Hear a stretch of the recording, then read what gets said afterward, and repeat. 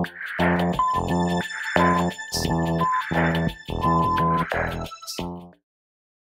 name is Deji Olukotun. I work for an organization called Access Now, and my title is Global Advocacy Manager. So I work on international campaigns all around the world. Access Now, our mission is to defend and extend the digital rights of users at risk. So we're very focused on promoting human rights on the internet. We're a unique organization. We're only about 5 years old, and one of the exciting things that we have is a 24-hour digital security helpline, which is free for journalists and activists worldwide. We work with marginalized groups like LGBT people, people who've been persecuted for their beliefs, journalists, and 24 hours a day we can help them secure their devices, their computers, their cell phones. And last year alone, we supported over 1,000 people using our helpline from 70 countries around the world. But we also do campaigning where we, for issues, excuse me, that affect human rights, especially related to the internet.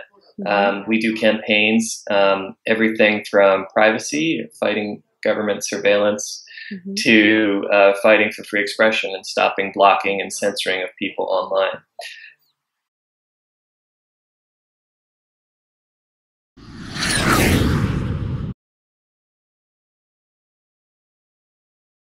Yeah, so my role is very much international. I'm based in our New York office, and we have different policy buckets, we call them, which are our sort of priority focuses beyond the helpline. Those are business and human rights, digital security, privacy, free expression, and then net discrimination, which is also sometimes called net neutrality, making sure that the internet is open and free to use. So yeah, those are the different ones. And I run campaigns across all of those areas in different countries around the world, from countries like Nigeria to Nauru, which is a tiny little island in the Pacific off the coast of Australia, to Malaysia. And we have a really exciting campaign right now where we're trying to push back on this really horrible trend of governments to shut down the internet. So they'll just flick off, order telecommunications companies to turn off the internet. And usually it's an early warning sign for human rights violations, that when these orders happen, bad things follow. People get beaten up, journalists get locked up, politicians get arrested, and we've seen this trend increasing worldwide. We counted at least 15 last year in 2015, and we've already seen 5 or 6 this year. What's even worse is that they are now seem to be following elections. So governments will have what they think is a close election, or they want to control votes, and they'll shut off the internet according to them to keep order. But as a result, people aren't able to communicate. They don't know what's going on with around the country. And there's also a huge economic loss. So there was a shutdown in Gujarat, which is a province in India, and the toll for banks alone that lost money because of mobile money was about $23 million per day. And that doesn't include all the other things that happen, like losing access to emergency services, losing access to just the ability to sell products, because so many people use their mobile phones, and then news reports are really hard to get out. So that's one of the major campaigns that I'm working on right now, but we have many more, and I'm happy to talk about them with you.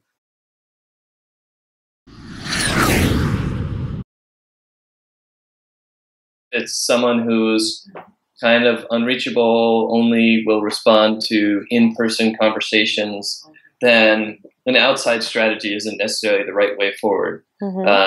But if it's someone who's worried about their public image, say, for example, they're running for office, or they're working on some other bill or law that they're trying to pass and they don't want to lose support for that, then sometimes a public campaign can be better.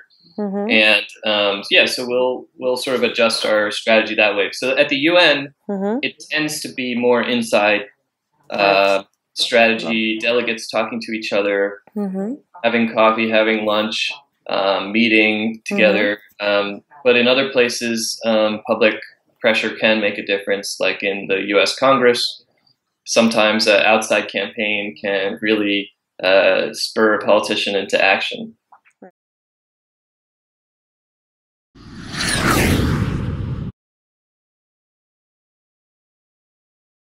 And we campaign very hard against government surveillance. We think Mm-hmm. that it should be surveillance should be necessary and proportionate Mm-hmm. to the aim that it's trying to achieve. And just blanket surveillance, vacuuming up communications from Americans, but also from people like yourself and Mm-hmm. people overseas is indiscriminate, and that it really violates people's privacy. Mm-hmm.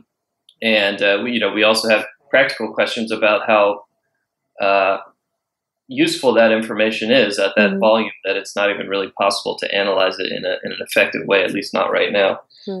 So we definitely work very hard on U.S. issues. Our Brussels team is really fantastic at working on European issues at the EU level with Mm-hmm. European Parliament and the EU institutions. So they do this similar thing where sometimes they're talking with European members of parliament, and sometimes they're running campaigns to get people to pressure representatives publicly, depending on the need at the time.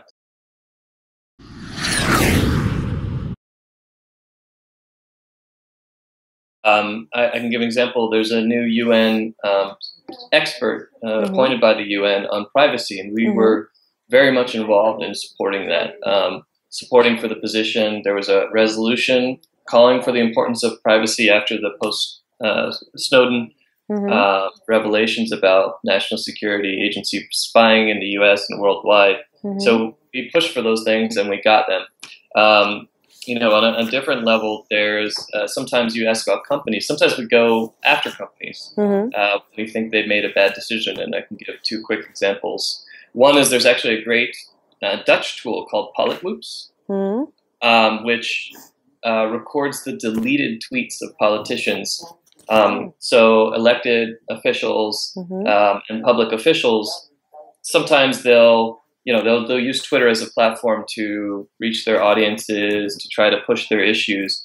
Sometimes they'll make a mistake and they'll delete a tweet just like everyone does. Right. But sometimes they'll change their position and delete that tweet a year later or 2 years later, so that there's no evidence that they once before were leaning in a different direction. Right. So Twitter turned off that tool, which was run by the Open State Foundation, the Sunlight Foundation, and we worked really closely with these groups to campaign to get Twitter to turn it back on. And after several months of campaigning and also negotiations, they did turn it back on. So now that tool is operating again, and it's a way to hold politicians accountable. So that's an example of more being focused on free expression and business and human rights. But on other times we're actually on the other side. So in Nigeria, there's a bill which would criminalize. It's in the legislature, would criminalize tweets and Facebook posts. You could go to jail for 2 years for under this particular clause, especially if it talks about a public official. So we're actually on the other side, saying that's a terrible idea.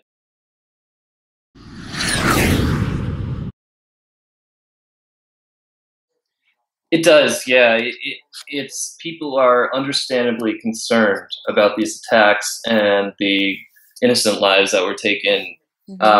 So, unfortunately, in this kind of political climate, politicians will try to score points. Cynically, some of them see this as an opportunity to advance their own image. More optimistically, some of them think they're doing the right thing, and they feel the need to act. And it's a rare moment after these attacks. Usually the political process can be very slow, so they are empowered to make these laws and pass things more quickly. And we've seen that a lot. what, living in the U.S., we remember what it was like after September 11th, 2001, how we passed a lot of laws like the Patriot Act, and that led to the NSA spying surveillance regime that we're still fighting and trying to roll back. So we have experience about what it means to pass lots of laws in short term, but certainly in France, we've seen really, really worrying legislation that takes away a lot of human rights protections, such as even having the right to a fair trial, to have a hearing. There's all kinds of scary provisions about just your house can be raided at any time. So again, there's another law that we've been pushing against in the EU level called the passenger name recognition, which basically logs passenger names as they move to and from Europe. And just that the proposed bill is a really bad idea, just keeping a lot of data, probably in an insecure way, about people that wasn't all that useful, was just passed because in this climate of paranoia. The attacks happen, so that's definitely a real thing. But what I think is that these moments of political crisis show what the fabric of this society and the laws support. So there should be good enough laws, and there are good laws. EU Constitution, all these different, the U.S. Constitution. All these different places have really strong laws and procedures on the book that respect human rights. You don't just throw those out the window for an emergency. So that's something that we're fighting against and saying, hey, you've got good enough stuff, you're just not using it properly.